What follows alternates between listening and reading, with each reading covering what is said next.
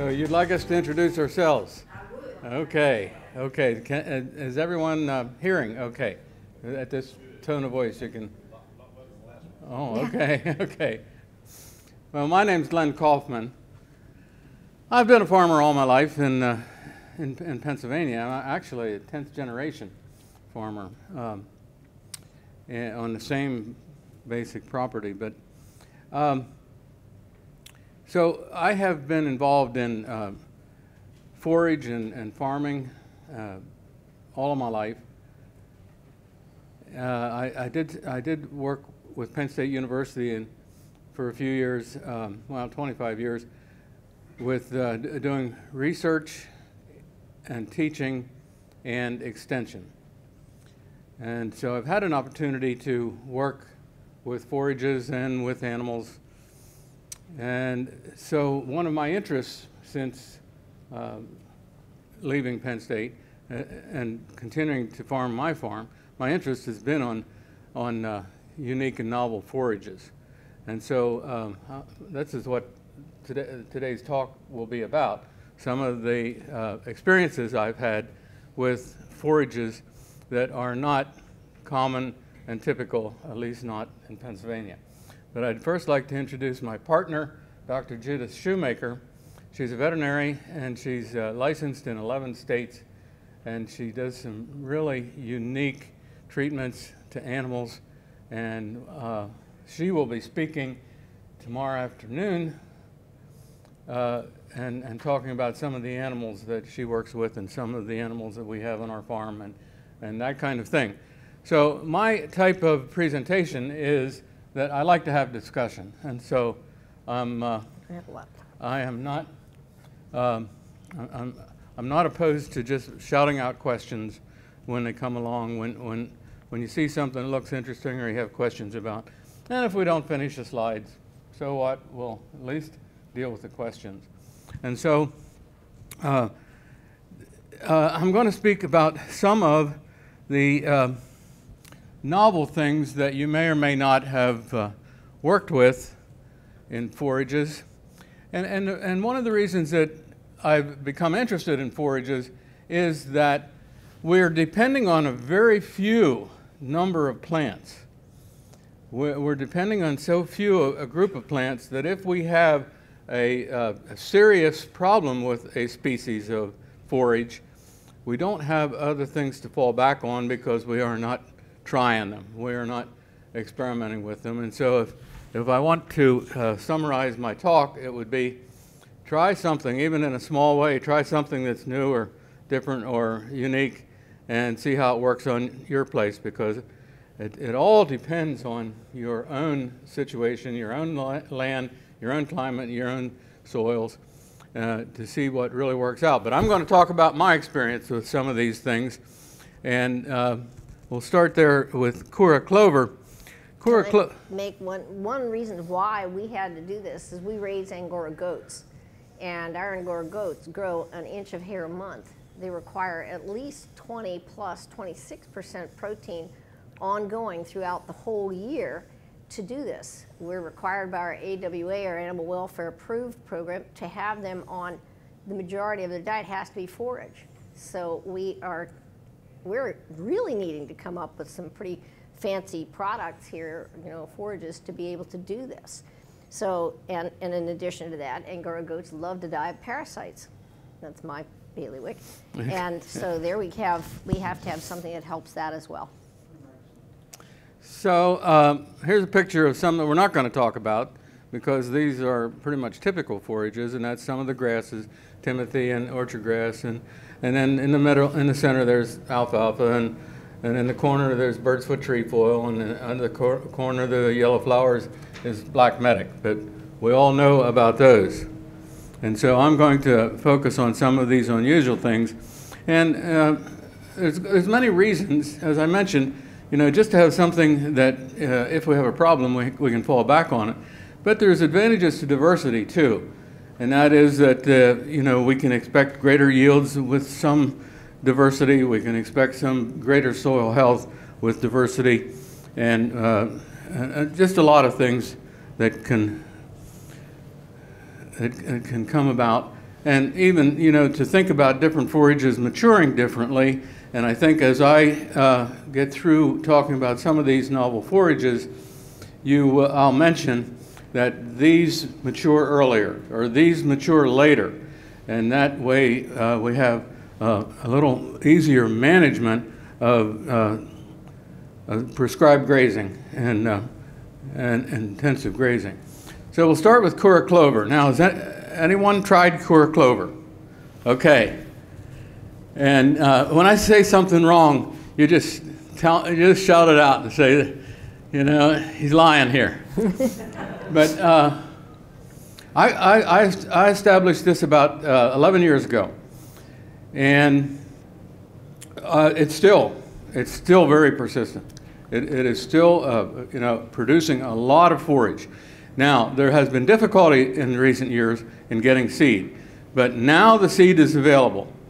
And I can, if you want to talk to me later, I can tell you how to look up a source of Kura clover seed. And the seed's expensive, but having something that is this persistent and this high yielding, that this is yielding everything as much as red clover and more, but it's persistent. And we've heard from other talks that clover doesn't persist. Kura clover is one that persists. And it's very dense, and it grows this tall, and the goats are crazy about it. And it's been really, really a great thing to put into pastures that have a lot of weed in it, because it, as you heard in the last talk, it's pretty good about suppressing other stuff. Well, yes, sir. Yes. Is it considered an annual or perennial? It's perennial. Very I've perennial. established it 11 years ago, and it's still there. And it's spreading. And it's competing with reed canary grass. And here's a photo of it competing with reed canary grass. So you know if something can compete with reed canary grass, it's got some persistence. Glenn, can you interseed that into an existing stand? Well, you know, I've had a long and good relationship with Marvin Hall at Penn State, and when I talked to him about Kura clover and I told him that I frost seeded it, he said, well, boy, you've been lucky. He said he's been trying to seed it, you know, with regular drill and has had mixed results. But mine was seeded with frost seeding in reed canary grass. What rate would you do that? 5 pound the acre. And it has spread probably in that 10 years. It's probably almost doubled the square footage that it started in. I mean, it's going. By rhizomes or? Yeah? Okay. Yeah. Yeah.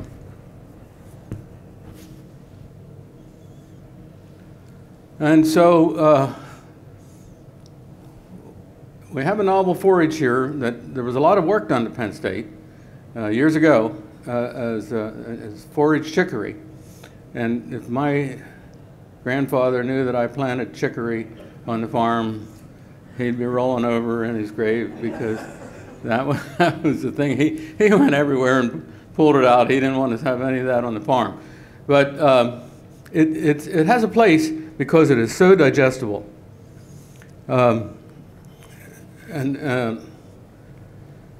Similar to some of the brassicas, it has that high and dense nutrition.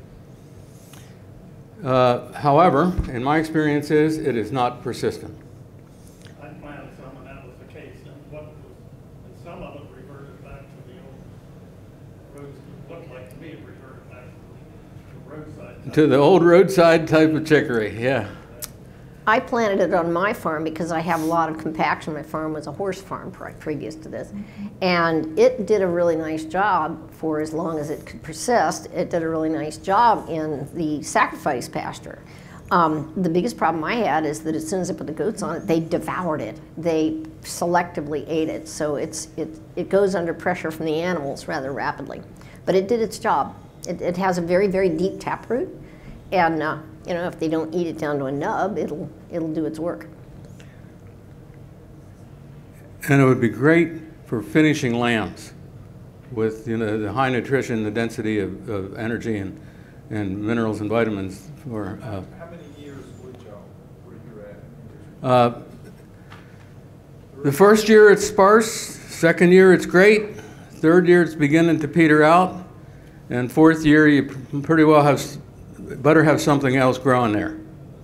And so here's a picture with some that's been there for 3-4 years, and so you see the white clover is filling in where the chicory is fading out, but there's still some of it there. But I think it's kind of a neat picture because here we have red clover, and we have chicory, and we have white clover. And I should explain that I can tell the difference between red clover and outside clover and coir clover, because coir clover has a different watermark on the leaves, and the leaves are larger. And coir clover is persistent. Red clover is not persistent. So I'm going to talk a little bit more about Sericea lespedeza. Now I know some of you from the Midwest recognize this as an invasive weed, and it was introduced into the United States. I think it comes from the Middle East, and or Asia, and so some of you are going to say no, but it has a place. And so my work recently is I have been funded to do a research project to experiment with a new developed, improved variety of Sericea lespedeza that was developed by Auburn University. And if you type Sericea lespedeza into the internet, you'll get a very nice video, a YouTube video of some of the work they've been doing in the southern states with parasite control. And my research is related to whether it really does control parasites and whether it will survive this far north as Pennsylvania. You know, the research that has been done with parasite control is done in the southern states, and there's good university research that's showing that it is not only controlling the Haemachus, one of the worst internal parasites of all animals, but it's also controlling coccidia. And so if any of you know, if you have young animals, lambs, goats, calves, coccidia is something that we worry about. So we're feeding, what do we do for coccidia? We try to feed some of the ionophores as the first feed that they eat. But maybe now, and I think the other part of this that's important is we don't have any wormers that work anymore. The wormers that we have now are the same ones we had 30 years ago. And none of the pharmaceutical companies are doing anything about researching for new wormers, new anthelmetics. How many of you are sheep or goat producers? Ah, all right. So yeah, we've got a serious problem. And it's always really upsetting to have to do what the southeastern parasite guys say, which is, oh yes, you just have to cull and let the ones that don't have resilience or resistance die. Well, that, I'm a veterinarian. That's really hard to do.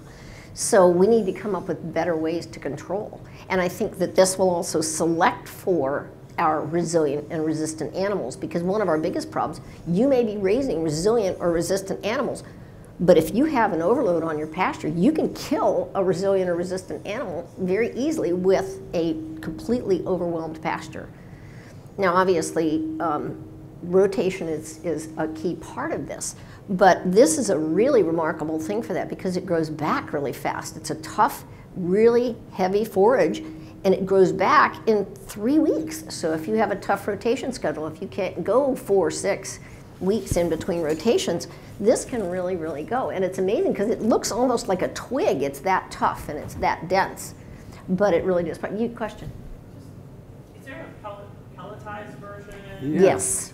Yes, it is something I'm actually feeding on my farm. I'm feeding pellet lespedeza. We have other clients who do as well. And it is working, but you have to get up to sometimes 20% of their caloric ration in that to make it actually work. And it costs $1.40 a pound. So are you wanting to feed that much to a goat? It's a little tight. But if we can start growing it and we can start haying it, that can make a big difference. It has an upright and a prostate type that can be hayed. And with this research project, the first year is primarily getting it established. So I established 12 acres of AU grazer. And half of that will be hay, and half of that will be grazing. And we'll continue the research for 4 years. And try to get good enough research that it can be published. So maybe there's a market for us crop growers to raise this hay and market the hay as something to help people that are having trouble with parasites. So I'm gonna make hay on it this coming year. This was the establishment year, but in lieu of the thoughts that it might not work this far north, or I should say Pennsylvania north, is that I have common lespedeza that I've had now for 10 years. And it's surviving the winters.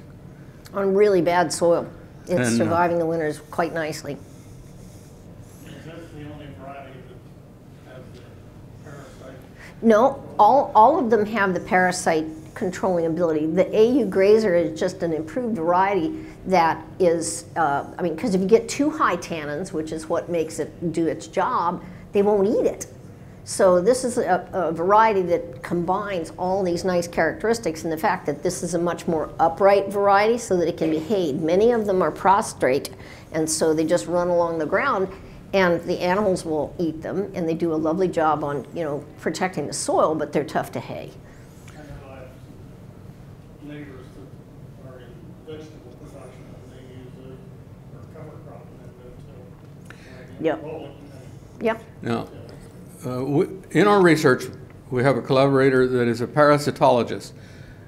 She's retired from Virginia Tech. And she said that the AU grazer is more effective than the common lespedeza at taking care of the parasites. And I guess she's basing that on some of the research that was done in the southern states. Yes. We actually have a couple of producers doing hay here in South Carolina, and one of them, he has been on the hay business for Syriza since 2016, I believe. Oh, So, wow, that's yeah, great. And he's just selling for the whole region because he was the first one to start producing. Now he has a neighbor nearby that sells to us. Making small square bale hay or Yes. making pellets? Making small restaurant. Yeah, yeah. And he used Right. AU grazer, yeah. I was curious in the hay, can you guys cut it before it seeds, or if you're worried about spreading it, or you have to kind of have it at, I don't know, Well, Minnesota, they don't have that. Your question has to do with invasiveness. Yeah. Okay. Worried more And, about- land managers are more probably worried about that part of it. So Be the guy to bring it. we need to talk to somebody in the Midwest about how invasive it is, because I'm just getting it started. And so my 10-year-old stand is not been incredibly invasive. It's moved about maybe 20 feet outside of And, the pasture, and a few sprigs here and there. That's it. And with that, do you guys think you could, with your goals, take it back if you said, oh crap, you opened up the can of worms? Think you could take it back, reverse it? Oh, we've suppressed the pasture next to it, yes. Okay. Yeah. It goes away. What's the palatability? They learn to eat it, and then they love it. They like it a lot. Okay, so my 10-year-old stand, they eat it very well. The goats eat it very well. So we have to see now how we do with AU grazer. So here's a picture of this year's seeding. Spring seeding, no-till seeding, and this is what it did the first year. So Was that, you say you no-till, was that no-till into existing grass? It was Roundup 2,4-D before no tilling it in. You planted a strictly less Strict, yeah, monoculture, Lespedeza. And in talking with the grower of the seed, who is in Georgia, I can give you the name of the seed company, but I don't have it on the top of my head. But anyway, he said, if you want grass mixture, establish straight Lespedeza, and the next year put in some grass. And again, you know, I'm no-till farmer, so I would no-till some grass in it. And then again, I'm wrestling with this research project, you know, and I don't want to put any more variables into the research than I have to. But you know, I think I'll try some with some grass seeding.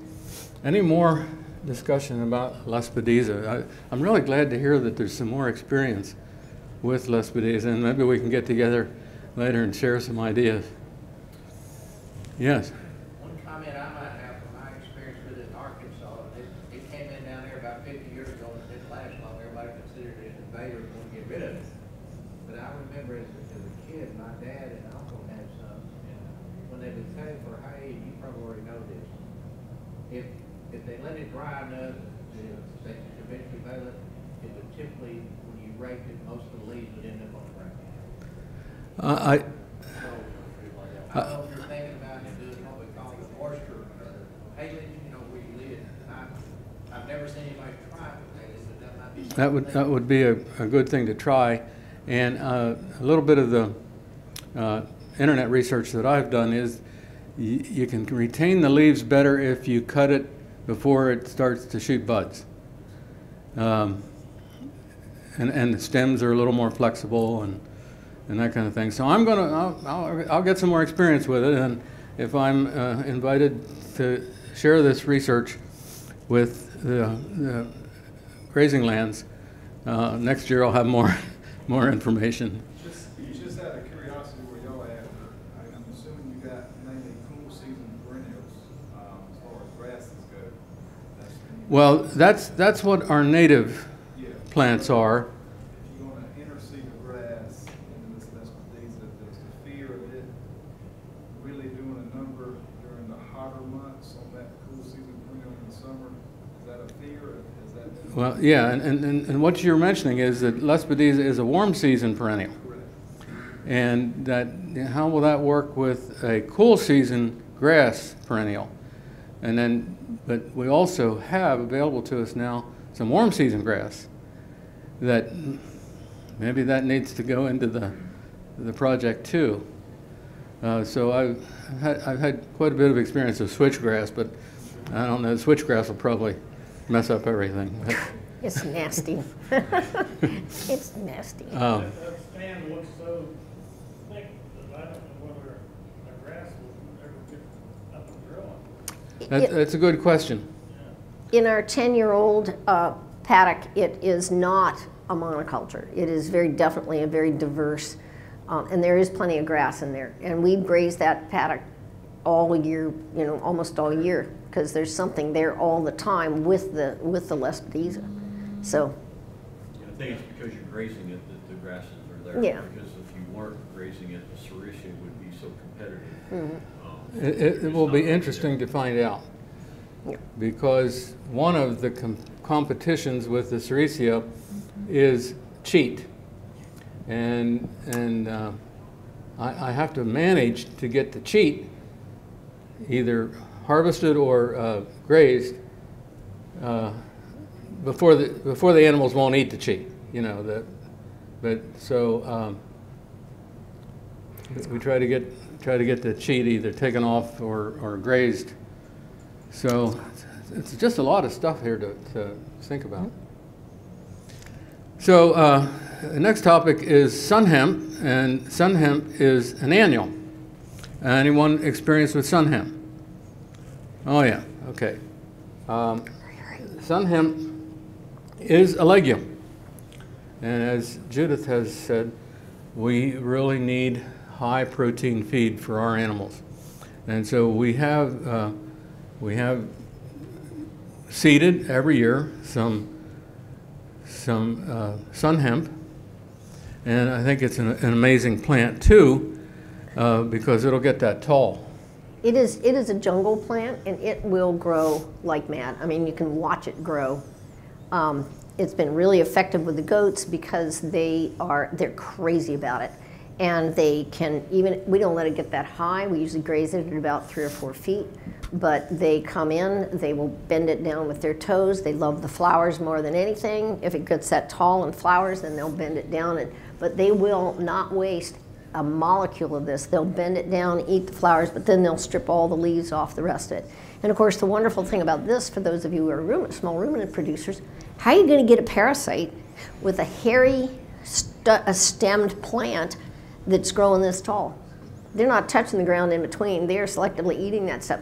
Now, there's a rumor that says also about sun hemp that you will get a higher percentage of twinning out of your goats for 2 years after grazing it. And I think we did experience that with the year when we had the best sun hemp stand that we've had. But I've had some problems with sun hemp. It doesn't do well in a dry year. It's not very drought resistant. Jungle plant. And, Nitrogen fixer. yeah, nitrogen fixer, absolutely. Yes, it is a nitrogen fixer. It's a legume. And so we plant it with an inoculant, with a rhizobia. And we just do not get the wastage in the pasture that you see with the cattle tromping it down with the goats. And how much, it's pretty high protein. It's like 26, 29, Well, sometimes higher. the leaves are high protein. Yeah, the leaves are really high protein. And any more discussion about sun hemp? It's fun to see because it grows so rapidly. Also, it helps to control nematodes on soil. When you have issues with nematodes on soil, it also helps to help control that. I'm not hearing that. Nematodes. Yeah, on nematodes, soil, yep. Sun hemp can help control that. on Right. soil. Absolutely. Very good. Now, can you graze these, rather than let it get so tall, can you go in and take a grazing off and it'll come back? Yes. Yep, as long as it doesn't go to flower, it'll come back. We'll graze it. We've grazed it 2 and 3 times in the summer, but the first frost, it's completely done. I mean, it wilts like, like lettuce. How early did you plant it? Well, you have to have warm soil. So corn planting time. Corn planting time is what I would say for any of these warm season plants. So same thing for Lespedeza. Lespedeza is one of the last things to germinate or grow in the spring, and so the same thing. It needs warm soil when you establish it. Yes. On your sun hemp, have y'all had any problems with it moving into areas you didn't want it to move into? No. Well, it moves, but again, the goats keep it under control. I think it only moves by seed. Well, It I don't think the state of Arkansas Plant Board will even let us bring it into the state. Oh, I'll bet. Yeah. I know when I talked with some of the seed producers in the Midwest, and I talked about Lespedeza and some other things, they said, oh, no, it's against the law. It's against the law. We can't sell that kind of seed. They have nightmare back there. Yeah, yeah. You gotta remember, Yeah. they Well- considered it invasive, I guess. Yeah, right, invasive. While this stuff, That's why I was asking, did Yeah. you see it move much? I don't see it move. we've got, I mean, a plant or two. I mean, we have probably 100-foot wide rotational paddocks, 16 paddocks and lots. I mean, and we probably move them every 5 to 7 days. And so they chomp it down. Now, we don't grow ours that big, so we don't have much seed. We try to raise ours when it's 4 to 6 feet high because the stalks get this big around. It's like a forest. So we don't have as much of the problem with the seeding. It does travel. I mean, in terms of it reaches out and it spreads and gets to be very dense. I think you'd probably use it to control weeds just like corn because it gets really dense. There was some concern about it because it's close to the control area. They were concerned about that toxicity. The hesitation initially. Toxicity with sun hemp. with cup Like plant, it yeah. is, what total area is. Yeah. Yeah. They're very closely related. One thing about the seeds, back to your question. I'm having a hard time. We can hear you. So about what you said about the seeds, there has been some challenge on finding the seeds that were produced here in U.S. and a lot of the seeds were coming from South America and in India. So for some states there were some restrictions because of that, because we're bringing from outside of U.S. So this might be something that was related to what you said. As far as sun hemp goes, I mean, once it's killed by the frost and such like that, and the fact that it does not deal well, if we get a little bit of warmth in the spring, I'm sure if anything's come up, when we absolutely treat it as a complete annual, it does not persist at all. I couldn't find a sun hemp plant, 2 years after we planted some in a pasture anywhere. I've raised steers on it for a number of years. Yeah. We consider it strictly an annual. We've got to plant it. It doesn't go anywhere. Well, now we can really talk about invasives, and that is cup plant. But I am really, really enthusiastic about cup plant.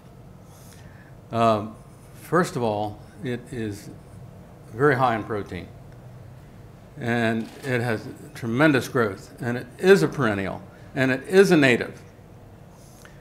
And when Calvin Ernst, who developed the commercial seed, said that he was on a farm and the cows got out and the cows walked past corn in order to get to the stream bank and eat cup plant. So we've had this now for 15 years. And I've had the forage tests on it, and it's just routinely 26% protein. And so with it able to grow that much in a year, it produces a lot of feed. And I've seen research, and there's quite a bit of research in Russia, that it is yielding on a dry matter basis equal to corn silage. And it's a perennial, and it's high protein. So it gets its name because the leaves form a cup, and that can benefit birds and butterflies and pollinators and that kind of stuff. We've had it for more than 10 years, and it is just robust. It survives the winter, it survives drought, it survives wet feet. It can be wet for it can be flooded for 10 days and survive. That's one of its claims to fame. What's your grazing management on that? Well, we like to get them in it when it's no more than 30 inches, 3 feet tall. But they have learned how to push it down and eat the leaves, and they like to eat the tops. They'll push it over enough that they'll eat the tops off. And I can get 3, maybe 4, but always 3 grazings with about 30 days between each grazing. And how long is your grazing about? They'll be in it about a month. Okay. So they're grazing it for about a month, and then it's resting for about a month. That's right. And even if they eat it right down and bend it over and stuff like that, you get massive growth from the base in that next time. And one of the things about cup plant that's really good, it's really good at bringing up nutrients from way deep down in the soil. I mean, feet down in the soil. So if you've got poor land and you need to do some self-improvement, it can do that. Yes? Yeah, I'm going to tell you the time is out. We're going into a 30-minute break for the trade show. If y'all want to continue this discussion, the room's open for 30 minutes. You can just keep going. But I want you to know you're missing the break. That's all. You're not allowed. You don't have to. I'll try to wrap this up. And Yep. I put this slide in because that's the forage analysis, and it's 26% protein. There's a map of where it is native. You'll find it native a lot of times along rivers and streams,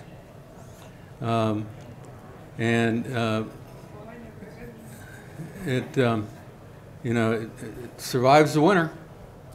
Your map skips South Carolina. I know. I saw that. That's wild, isn't it? We're Just- extremely weird. Yeah. That's so strange. Yeah, why? Just why it's not there. Not native to here. Do you broadcast that, or do you? I'll get into a whole seeding thing of it, and it's unique. And I think anything that's this unique is fun.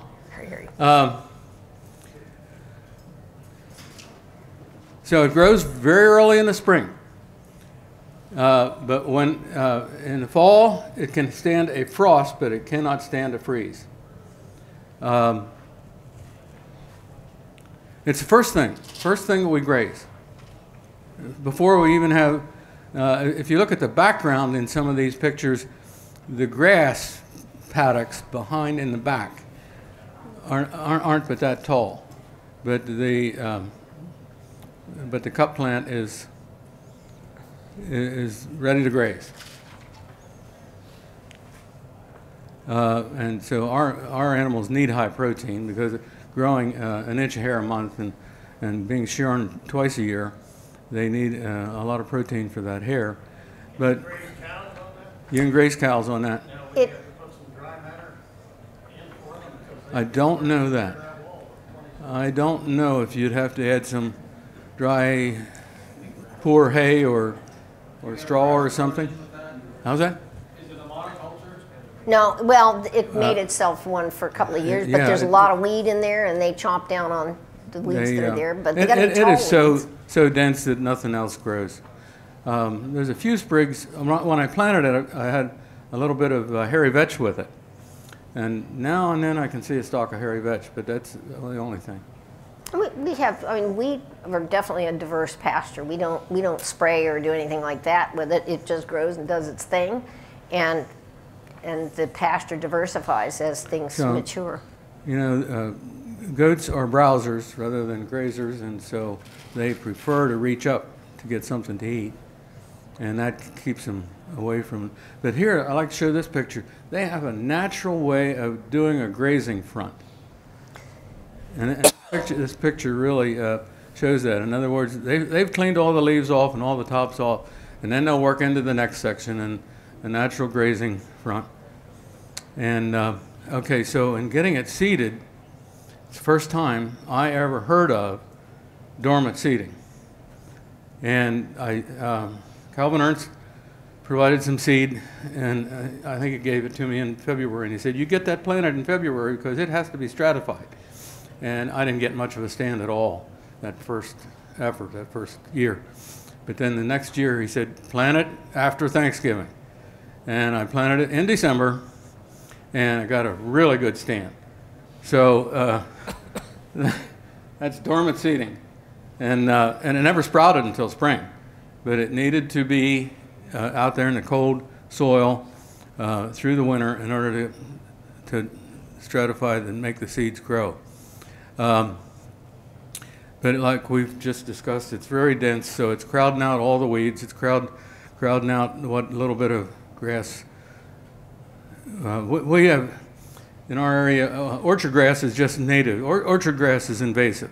Orchard grass comes into all the alfalfa fields. Orchard grass is everywhere. And so you don't see, it outdoes orchard grass. And I never fertilized it. And I asked Calvin Ernst, now anything that produces this much protein, it needs nitrogen. Where's it getting its nitrogen? He says, I don't know. I don't know where it's getting its nitrogen. It's not a legume. And so somehow or another, I do keep the land limed. And so I mentioned Calvin Ernst, and that's where you get the seed. And the seed is expensive, but it only takes 2 pounds per acre. And I couldn't trust my no-till grain drill to get down to 2 pounds, so I mixed it with oats. And What kind of seed is it? What shape? it's a light seed. It's almost the diameter of a pencil eraser, but flat. Well, that's about all I have. I'm sorry to keep you late. Any questions? No?